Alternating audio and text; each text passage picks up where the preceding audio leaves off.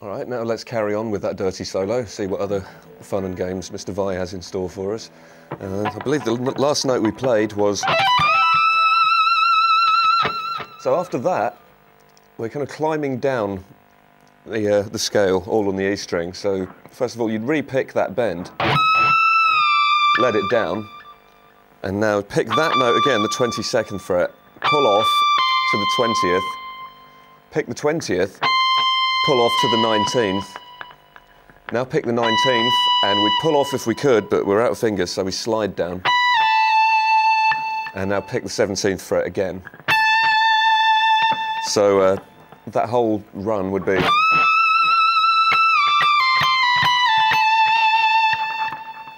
And now briefly visit the B string, 20th fret, and back to the 17th on the E again. And now slide this note up to the 19th fret. So far we have a...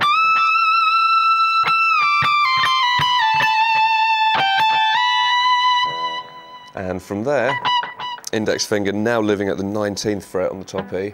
We go to the 20th on the B. Pick it twice, and the second time slide down to the 15th fret. Pick that again, give it a nice hearty wobble.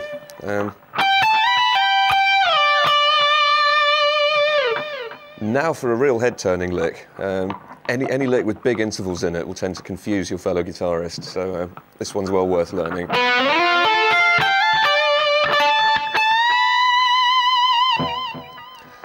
I think the easiest way to play this is to slide up to the 15th fret on the D using your third finger, and following it up with a 14th on the G and 13th on the top E, so you don't need the B string at all for this. If your picking hand's struggling with that, you might want to use, say, your middle finger from your picking hand to play that top note. So in terms of pure notes, once we've got that shape, we now play the 15th fret, slide up to the 17th, this is on the top E, and now 15th fret on the B string, and once more the 17th on the E.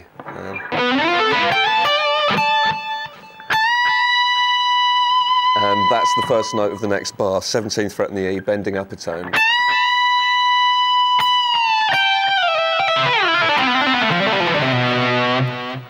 Okay, this lick's some fun. If we slow that right down,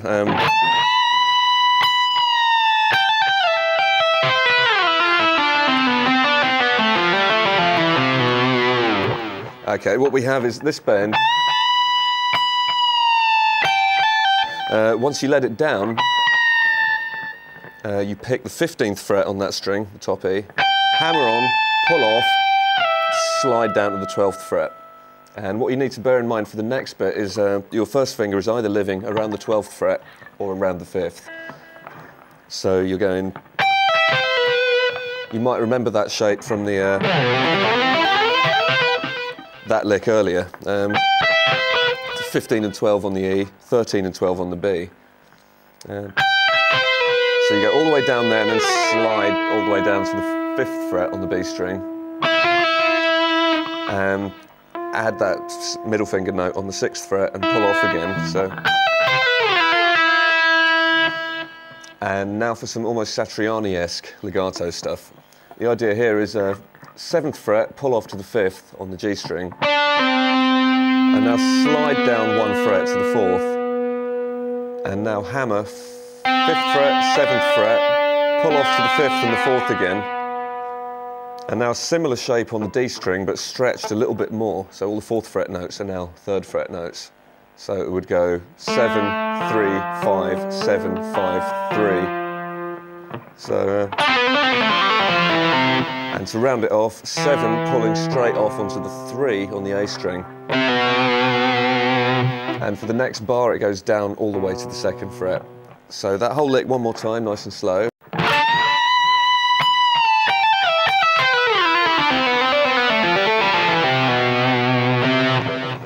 Next lick here is some very wacky tapping here, so I should warn you in advance. Your tapping finger needs to worry about the 17th fret on the A string, the 15th fret on the D string, and the 16th fret on the G and B. Alright, so what this hand's doing in the interim is, from that note, hammer onto the 3rd fret on the A string and slide up to the 6th fret. Now quickly tap on there and pull off. And now slide up another tone. So now we move on to the D string. And the mechanism there is a 7, 9, tap at the 15th, pull off onto 9 again. So, and the next bit is even stranger. We're on the G string now, so you'd hammer the 7 and 10, tap the 16th, pull off to the 10 again, but instead of pulling off from there onto the 7th fret, it's now the 8th fret. Hammer on again, and do the last 2 notes, just copy them on the B string. Have that tap there, 16th fret, and finally pull off to the 10th fret note there. So that whole bar again, very slow.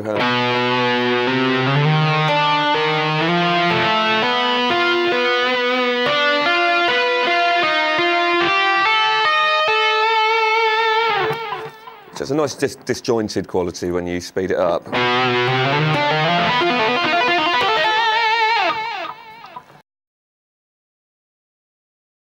From there, we're now moving up to the 12th position. So for that, you just scooping with the tremolo, start with the bar depressed.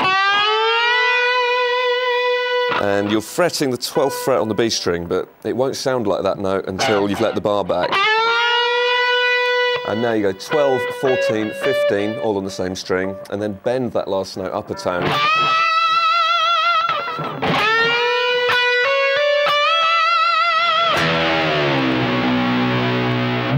And that's a nice bit of fun. What we're doing here, picking the low E string, and then pushing the bar down until it sounds like B, 5 frets lower. And you have to exercise a little control there. Notes can sound very fluttery when you're pushing the bar down and trying to maintain a level pitch. But practice makes perfect. And the next bit is basically this melody on the B string, 12, 14, 15, then all the way up to 22nd fret, 20th, 19th and 17th, kind of in this rhythm, 3 and 4 and 1. But instead of playing it normally, Mr. Vi is doing this. So in other words, he's trilling between the note that I've just shown you and the open B string.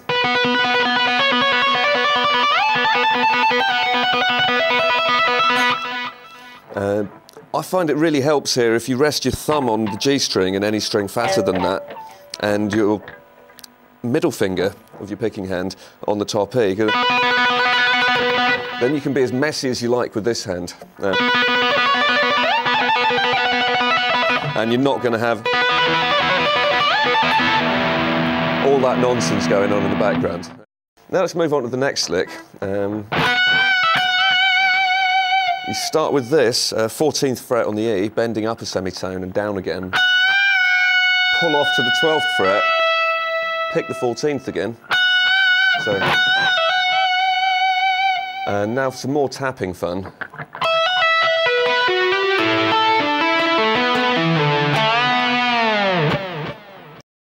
So this is slightly unusual. What we're doing here is a 12th fret on the E string again, hammer on, 14 and pull off to the 12. Now tap here, 17th fret on the B, pull off to the 12th fret on the B string. So now you start the G string moving with a tap on the 16th fret. Move this hand down so that your first finger's at the 11th fret ready. Pull off and then hammer on 12 and 14. And now it gets a little simpler. You tap the 19th on the D, pull off to the 12, and then hammer on to the 14. Then repeat that 3-note pattern on the A string. and you nearly repeat it on the low E as well. But for the third note, you slide down. So that whole bar should sound like...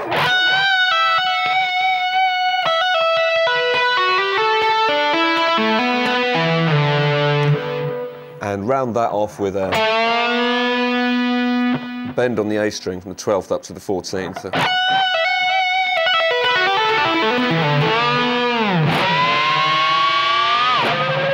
And for the next bit, unfortunately, I have a grown-up vibrato system on this guitar rather than a Floyd Rose, so I can't make it sound quite as far-fetched as the one you hear on the record. But the idea is to get some harmonics around the 9th fret on the middle strings, start with the bar depressed,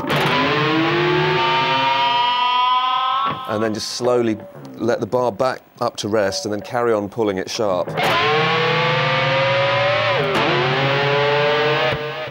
The other thing you might want to experiment with is how you strike the harmonics. You can either pick them, or if your tremolo pushes down far enough, you might just try sort of dabbing the strings around the 9th fret while the bar's depressed, which tends to sound a little cleaner at the start of the note. But as it's more of a sound effect than anything melodic, let's not lose any sleep over that bit.